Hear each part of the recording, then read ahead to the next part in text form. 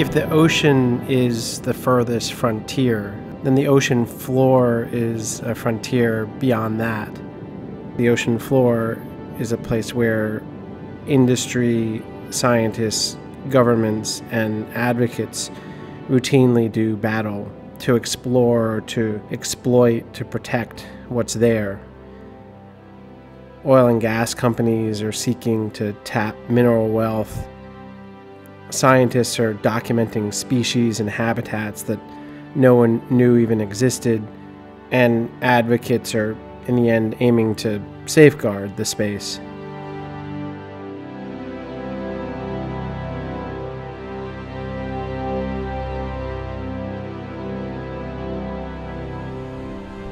I went a couple hundred miles off the coast of Brazil because one of these fights was unfolding.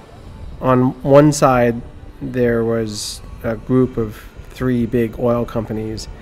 On the other was a group of Brazilian scientists. The drillers had paid and gotten licenses from the Brazilian government to drill in waters a couple hundred miles from the Amazon River mouth.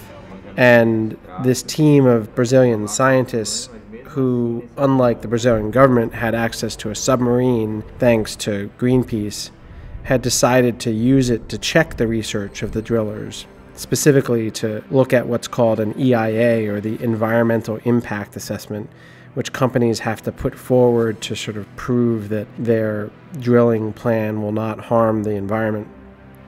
The scientists had an ace in the hole in that they had found out from conversations in the prior months that the oil company had put a drone in the water and had recorded footage of the existence of a huge coral reef 5 miles from the outer edge of their drilling block. Drilling companies were unwilling to release their drone footage or any of the scientific research that they had collected about its potential fragility to the drilling or to a potential spill. So the plan was for the scientists to go out with Greenpeace on a ship called the Esperança that had been equipped with a 2-person submarine to head out to where the reef was thought to be.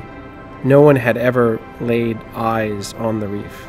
And now the urgency to do so was great because there were drilling plans nearby.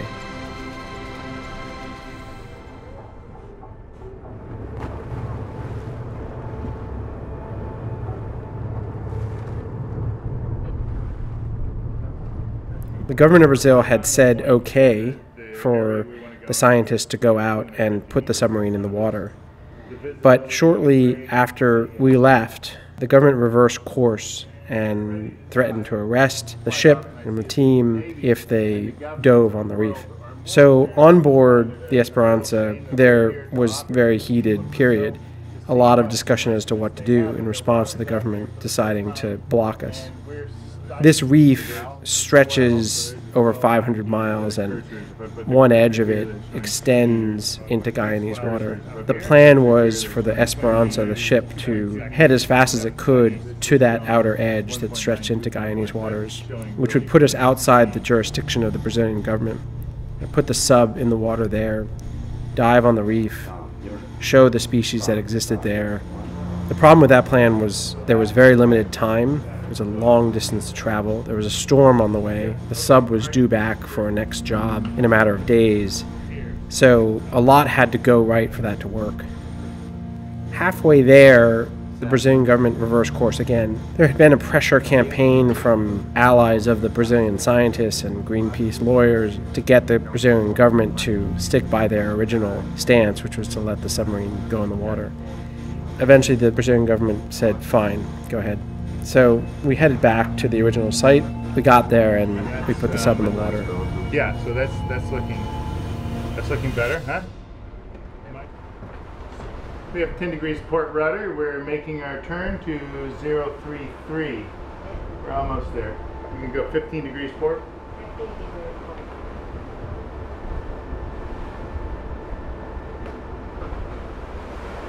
So we're turning around and going back to the position where we went to do the dive. It appears like we have permission.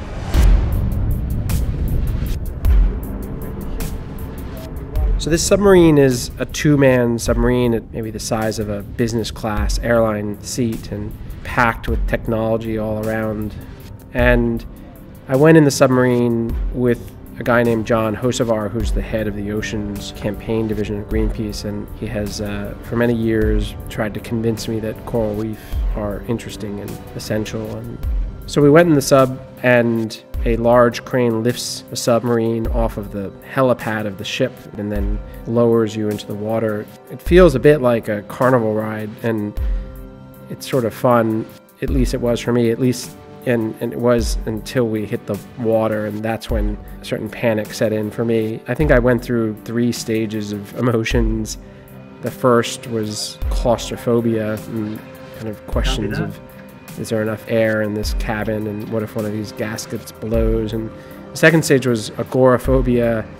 As we went underwater and were completely submerged, you're surrounded by this strange blue. It's like being in a space that's a dream state. It's very open, and you feel small and naked and unsure as to kind of where you are.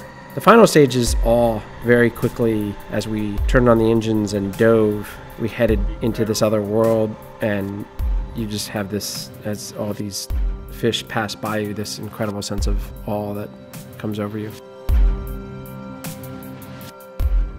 When we got to the ocean floor, it was this vibrant, colorful world. John explained what I was seeing. The thing that struck me the most was this stack of rodolets, and they had been stacked about 6 feet high, and John explained that this was a cleaning station, and fish are regularly infested by small parasites, and some of those parasites can really do damage, and so these habitats emerge and the fish roll up next to one of these cleaning stations, and all these little worm-like things board them, climb in their mouth, and run up and down their body and clean them. This is what we were watching for a couple minutes.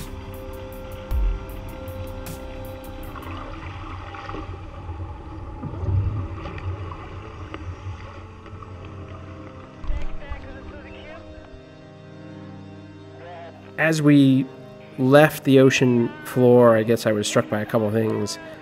One, that not only was the ocean floor a kind of frontier beyond the frontier, and to some degree its out of sight, out of mind status was part of why it remains so unprotected, but there's something more here, and that is that the species down there are often so foreign and sometimes even so small, and they are so distant from the world that we've come to understand, that the public thinks about, that they are even more vulnerable.